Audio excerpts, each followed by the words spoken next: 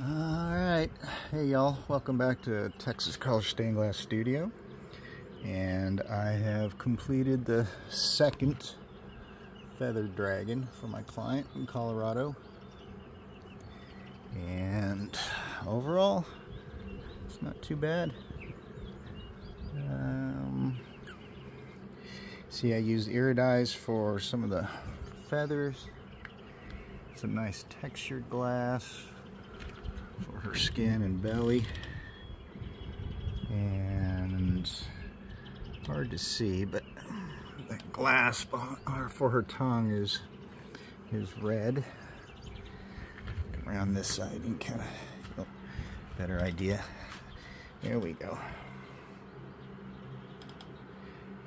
Yeah, happy with the detail in the eyes and the head feathers.